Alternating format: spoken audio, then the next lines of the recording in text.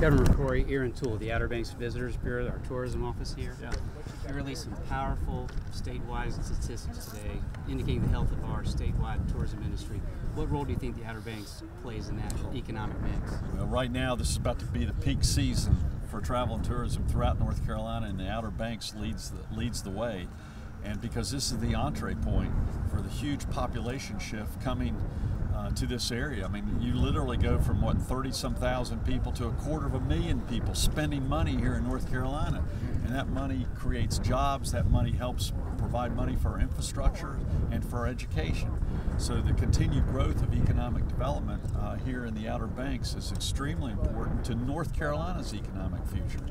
And this is the entree point. That's why we're also putting so much emphasis ensuring that we have the right roads and bridges to get people in and out, not just during travel and tourism season, but also during potential storms and hurricanes.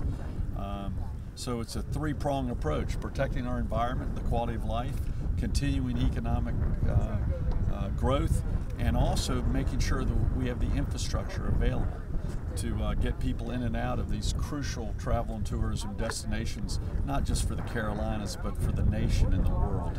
And I'm telling you, the statistics speak for themselves. Because we had growth last year in travel and tourism, including Dare County, that put more money in the government coffers, which will help provide money for school teachers, which are also needed in Dare County and this entire region.